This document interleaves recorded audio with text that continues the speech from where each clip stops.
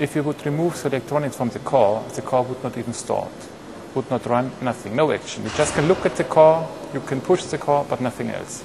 Steering wheel is the most important interface for the driver. From the steering wheel you can control nearly everything, especially when there is changing conditions like the weather. From dry to wet, he has to adapt all the settings for the engine, for the differential, for the gear shift. He really can control the car. And this is the only interface he has and the only way he can react.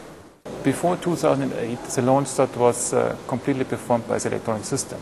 The driver basically just pressed a button and then he was just passenger in the car. He had to do nothing else. Now it's completely changed. The complete launch, he has to control the throttle and the clutch. Advance Loop Simulator is basically our car. We can simulate everything. We can play back track data.